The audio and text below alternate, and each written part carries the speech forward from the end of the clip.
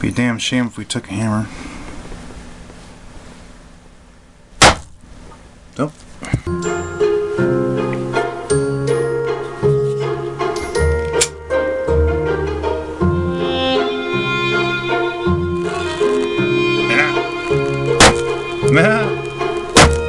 Yeah. Yeah.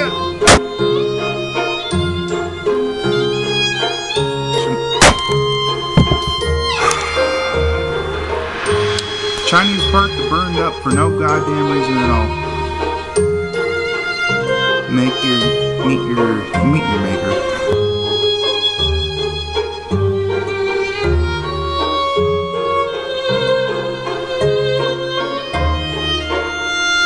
Only the best.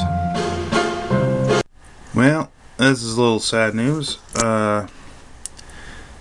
I'll post a picture of what this board looked like before I had to make a bunch of modifications right about there. Because these little guys that I had plugged in and I made special little boards for out of perf board, Vero board, I made special little sockets for these little houdinies, and these were OPA827 IC chips, and they're not cheap. Each one of those were like 10 bucks. I didn't pay for them, I'll be honest. They came from some sample parts that I had. However, I still wanted to utilize them and make them worth, you know, their worth. However, shit happens. Circuits, things happen in circuits sometimes when you're building stuff. And then this happens. I'm not sure if I can...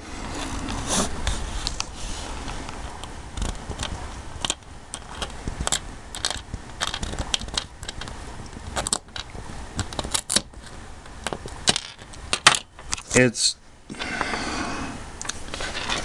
You can't really see it.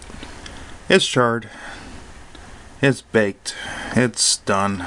You can't read the top anymore. You know why? Because a flame came out of it. A flame. An absolute 100% flame came out of that part. And this is the weirdest thing, because I was working on this circuit and I could not understand how the hell that's even possible, because yes, I'm feeding it 30 volts, rail to rail, you know, positive 15, negative 15, 0 volts. I don't know if it touched something on my workbench. You know, sometimes, yeah, I'm like, look around. Like, I have little metal clippings. Don't do that, guys. If you ever work on projects on a workbench, make sure to pick this shit up, because I have a good feeling that maybe something touched underneath here when I was building this, and that's what made it go up in flames. But needless to say, I had to redesign an entire part of this circuit with a chip I'm not really happy about using right now.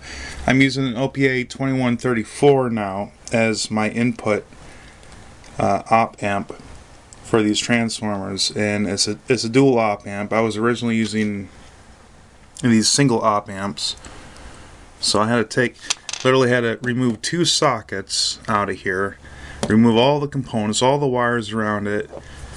Yeah, what a cluster, right? So, whew, hell of a thing.